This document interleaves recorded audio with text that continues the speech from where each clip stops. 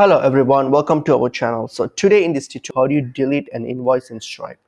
So let's get into the video. So log into your Stripe account. So once I've logged into your Stripe account, you'll see that there is no actually a direct way to delete an invoice, especially when it has been already issued. So for example, if when you go to your billing section, and then once you're logged in, just go to your billing section. And if you click on your invoices, and if you have an invoice that's in draft status, for example like this one here, so if you click on the three dots here, and you will see an option to delete the draft. So in that way you can delete the invoice because it's still in drafts option. So that you can do that. But if you have an invoice that's already been issued and it's open, then you won't be able to delete it. So instead of that, what you can do is there's a workaround, is that you can just select that invoice that you want to delete or cancel it.